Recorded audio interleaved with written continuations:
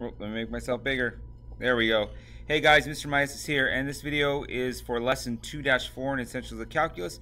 I'll be talking about the limit definition of the derivative. So here we go. We're going to get into some calculus here. I'll break this up into 3 parts. The first video I just want to introduce what the limit definition of the derivative is. The second one I'll do some examples, and the third one I'll use an alternate definition that we often see. All right, so let's take a look here. So the first thing I want to do is just talk about what the definition of a derivative is. Now, oftentimes in calculus, we're looking for the slope of a curve, and the slope of a curve is defined to be the same as the slope of that curve's tangent line. Now remember, the tangent line is the line that crosses the curve at just one point. So if I just had this one point here, and let me use a different color so that we can see what I'm talking about. If I'm looking at just this point right here, let's use X, right? Then the tangent line would be this red tangent line right here that we see. That's the tangent line because it just hits it once. What we're going to do is we're going to take the slope of what's called the secant line. The secant line is between any 2 points. And what we're going to do is we're going to make points closer and closer. Come on, man. And closer, and we're just going to keep making secant lines closer and closer and closer. And so notice that this distance between my x values of my points is getting closer and closer and closer to 0, right? That difference is getting closer to 0. And whenever we're making something get closer and closer and closer and closer to something, that's called a limit, right? So what we're doing is we're taking the slope of this secant line. So the slope of the secant line is over here. The slope of the secant line is going to be the change of y over the change of x. So we're taking the change of y, which is going to be this is x here, and this is x plus delta x. Delta x is the little space in between, right?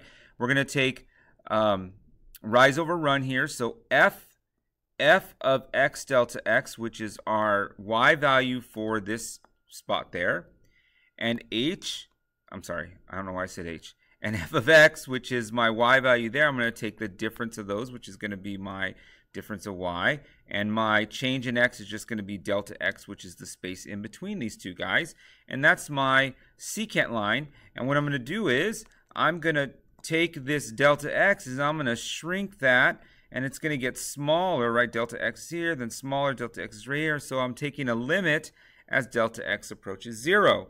This limit is my slope of my tangent line. The slope of the tangent line is the derivative.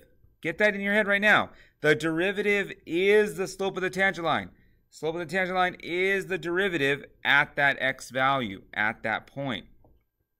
All right, so at a function's given x value, the slope of the tangent line is called the derivative. Now we have some common symbols that we use for derivative.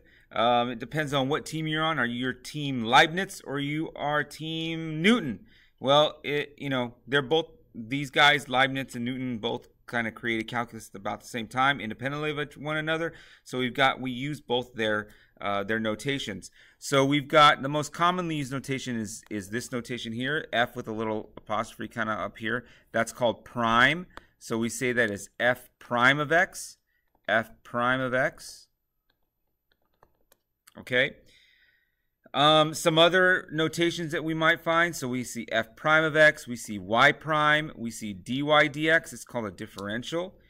D dx of some sort of thing, that's also a differential. That's the derivative of f of x. We might see m tan, that's the derivative or the slope of the tangent line. We're going to see this limit. So we want to see that limit. We might just see that limit and go, oh, hey, that's the limit that says the derivative. I can figure out what it is. Or we might actually, instead of a delta x, we might see as an h. I know there's some textbooks that you'd like to use that delta x as an h, but I think delta x makes more sense than what we're doing in terms of looking for the slope of the tangent line and making that difference smaller and smaller and smaller.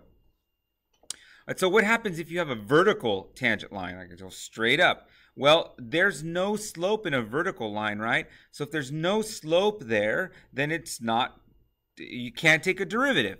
So if we got a vertical tangent line, we can't take a derivative. A couple other places we can't take a derivative is if, now if you can see my hand, let me make myself bigger here.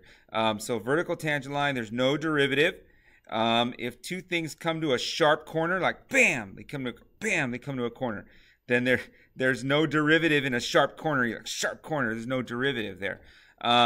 So anytime you have a vertical tangent line or a sharp corner like boom, like that, or they come in like this, like that, and sharp into a corner, there's no derivative there either. So anytime there is a derivative at a point, we call it differentiable. So differentiation or differentiable is when we can take, so differentiation is a process of finding the derivative, and a differentiable means that we can find the derivative at a point. So that's my quick introduction of what a derivative is. In my next video, you should have at least in this video understood, hopefully, the idea of a slope of the tangent line and that a derivative is in fact a limit. So in my next video, I will show you how to do some examples using the limit definition. We'll catch you soon. Bye.